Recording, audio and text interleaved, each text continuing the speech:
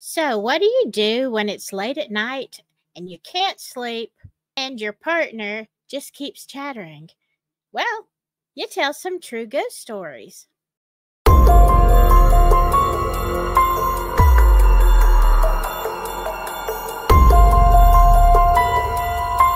hello, my silky friends and wonderful rare weirdos. Wonderful wild weirdos. Why can't I talk? Oh my gosh. Okay, this is the second time I'm recording this, so I might be talking faster.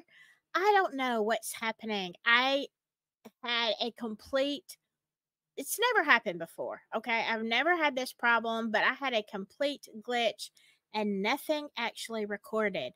Ah! So I'm going to be sharing some comments from you. If you're new to this channel, I share true ghost stories by my subscribers, whether that's online or whether it is through an email. Tonight, we're going to be going through some of your stuff, answering some questions, and going, to some of it. So I'm going to need your input too.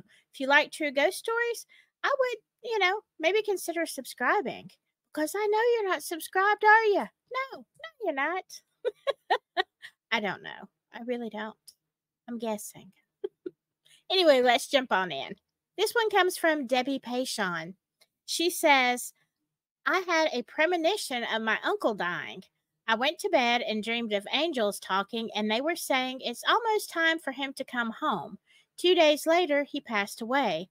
I wasn't close to this uncle at all. Debbie, actually, I think sometimes it's easier if we're not that close. I mean, for me personally, it seems like I've had more premonitions of stuff about people that are kind of distant from me. I don't know. We just have that sixth sense of knowing. So, is this the first time that this has happened with a premonition?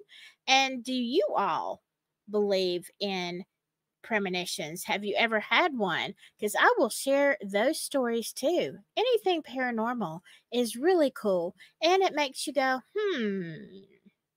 So, yeah, tell me below. Okay, this one was submitted by Ruby. My sister is also a nurse at the hospital and says frequently odd things happen there. She said mostly it is the feeling she has she is not alone when she is, in fact, alone. And often doors open for her as if someone is opening the door.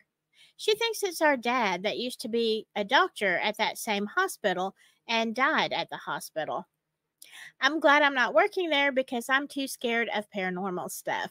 I can listen here, but if it would have happened to me, I would be running so fast there would be wood shattered in the door, like in animated movies, showing me disappearing. I get it. Like, that shaped hole, human shaped hole. Yeah, I get it. Yeah, that doesn't bother me. And I'm sure if that happens to her a lot, that is probably kind of normal now and actually can be kind of helpful, especially if you have your hands full. Hey, thanks, Dad.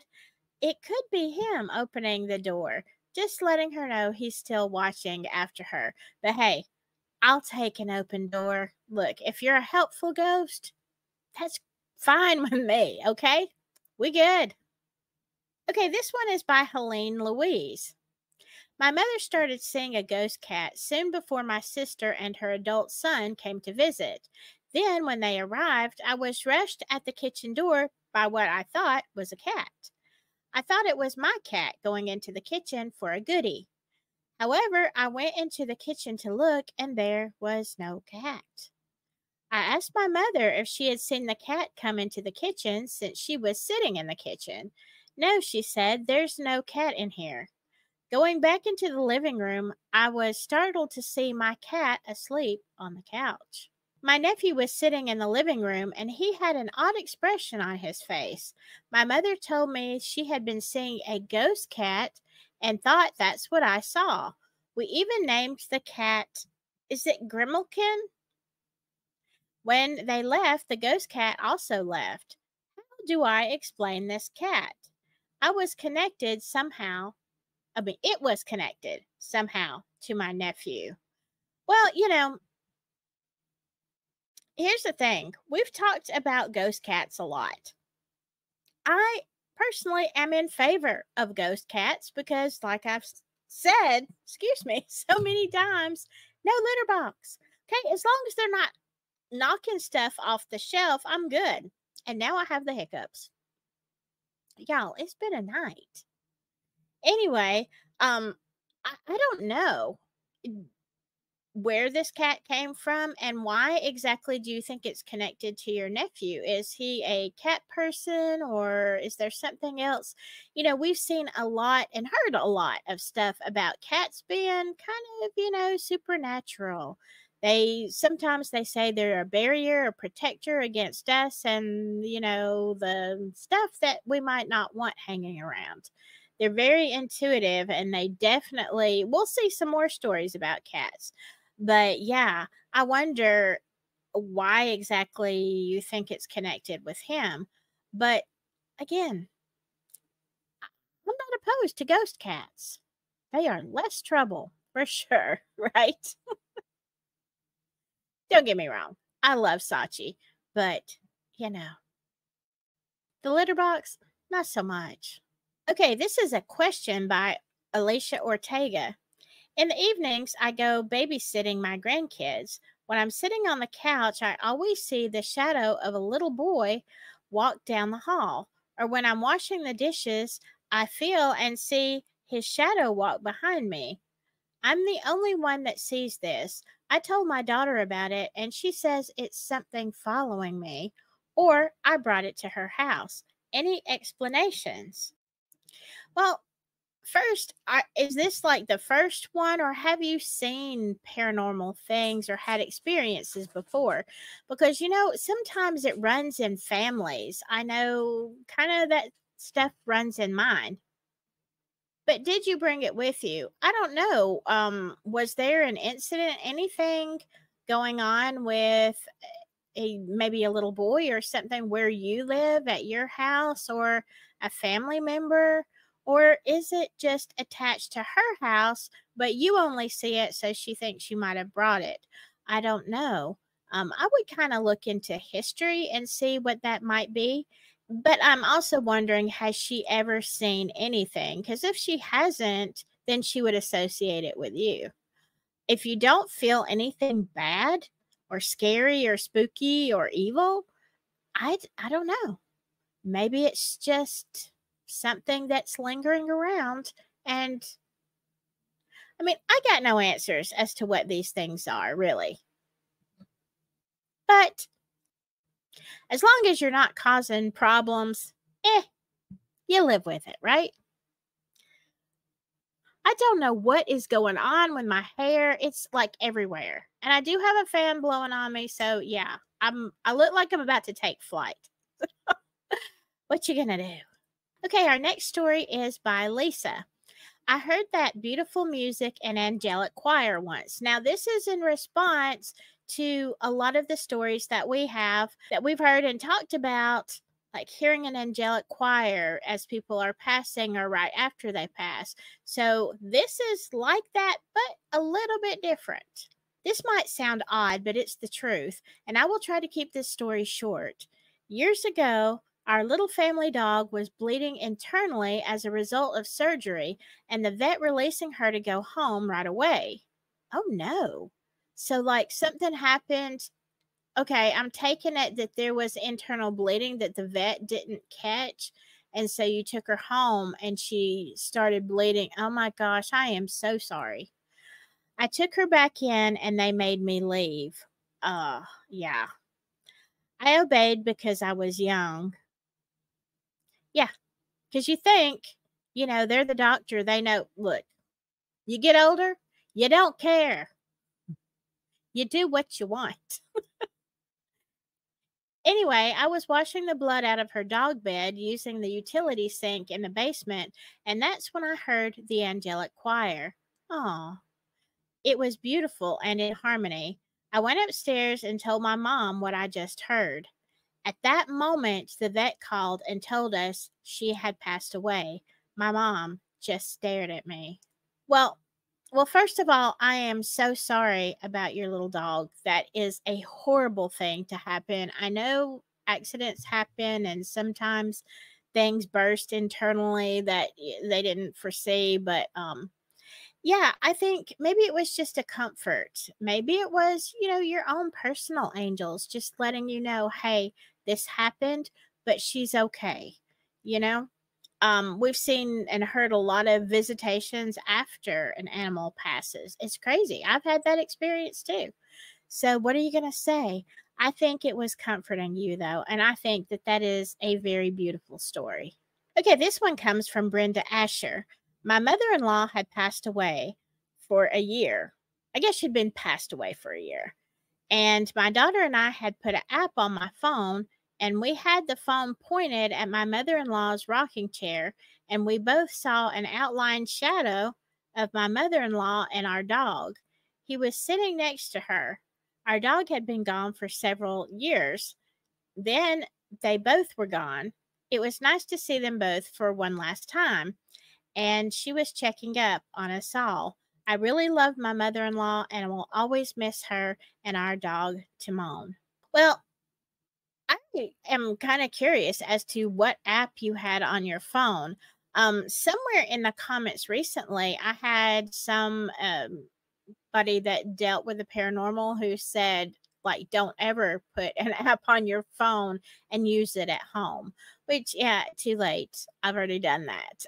But I haven't had one for years. I don't like I whatever, But I don't know what kind of app that was. I'm curious because mine never showed any kind of outlines or pictures or whatever.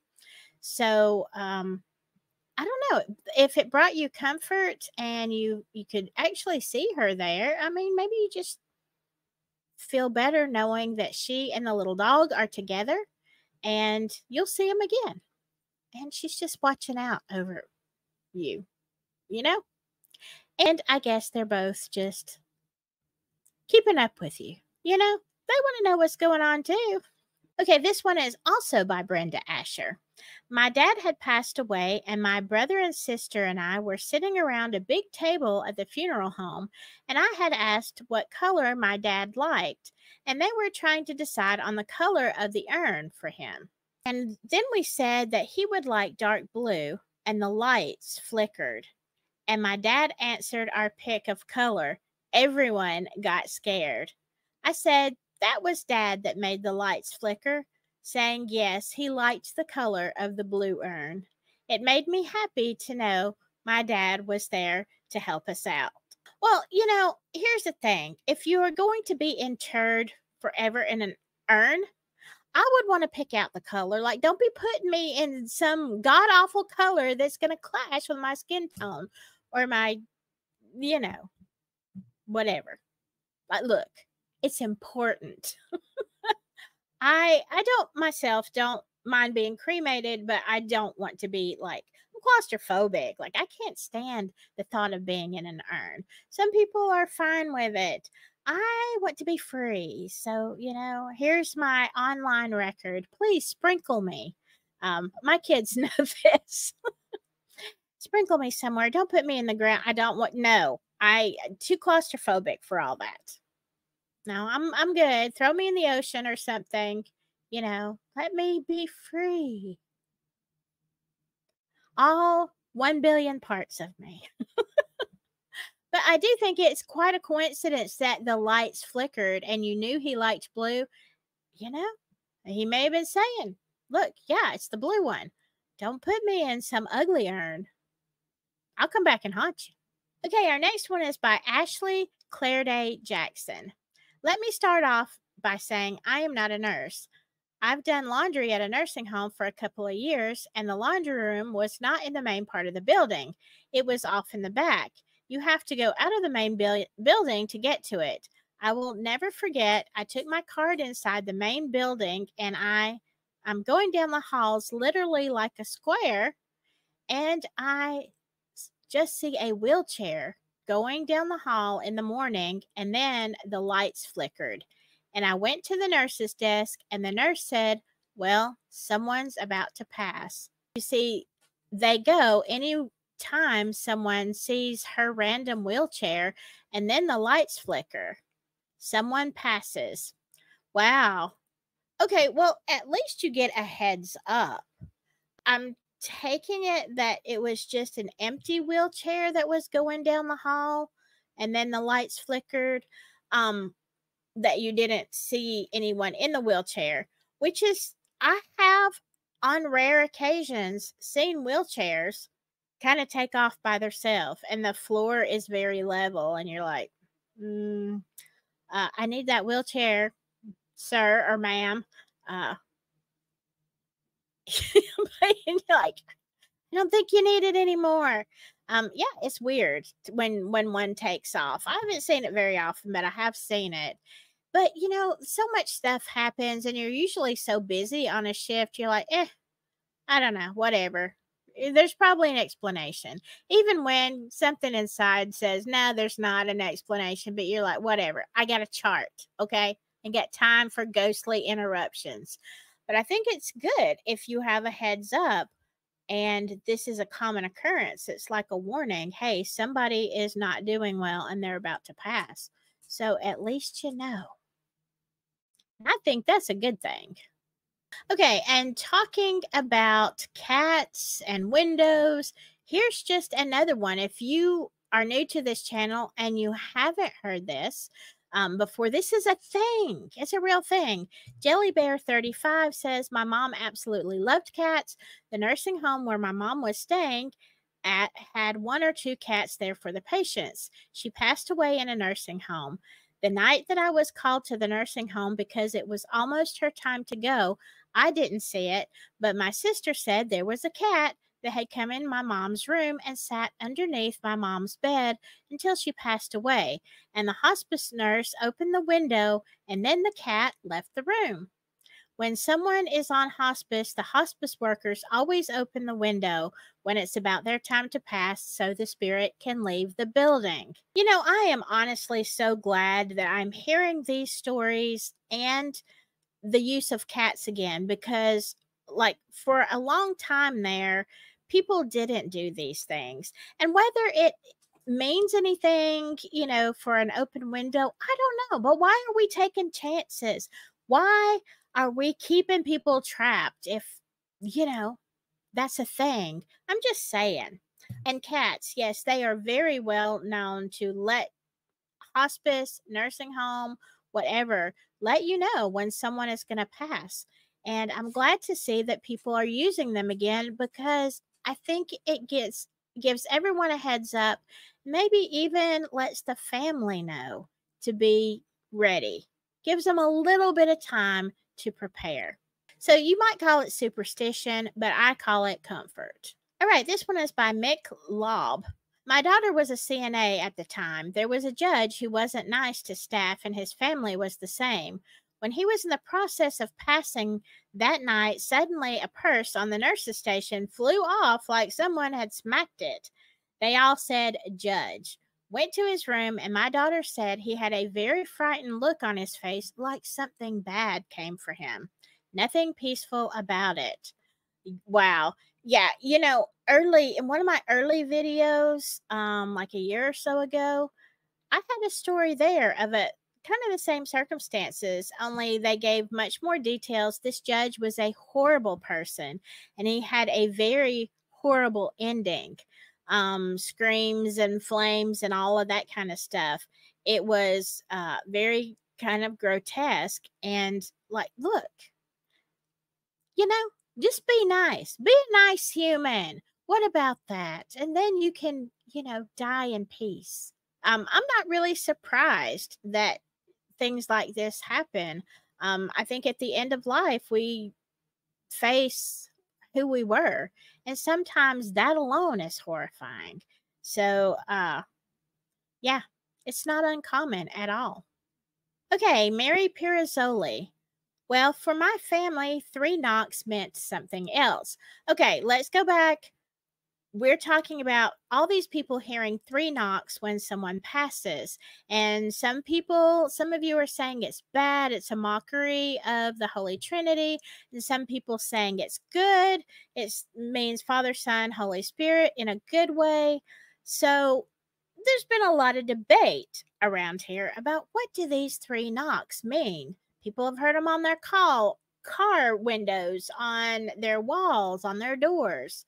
But this is a different take on it. As my mother was near passing, we played her favorite song from Tony, Orlando, and Dawn, Knock Three Times. Does anybody else remember that song? Like, it's an old song back in the, I don't know, 70s, 60s, I don't know, long time ago. But it is a very cool song. It was her favorite. That night at my brother's house, we heard three knocks and thought it was mom's way of saying she made it safely, as she always insisted we let her know when we arrived safely to destinations. And if you know that song, it's telling someone to knock, and it's in a good way. I think that's a cool story. And the fact that she always wanted to let you know, hey, I think she was letting you know she made it safely. She arrived at her destination. But what do y'all think? I love that explanation better than anything I have ever heard. All right, that is my last story for tonight. I'm going to be doing some emails soon and some other stuff for spooky season. Let me know if you have any ideas of things that you want to see. I will be doing some live streams closer to into spooky season. So be prepared for that. If you're not subscribed, that would be a great time for you to hit that subscribe button. And I will see you next time. In the meantime, whatever you do, just stay spooky.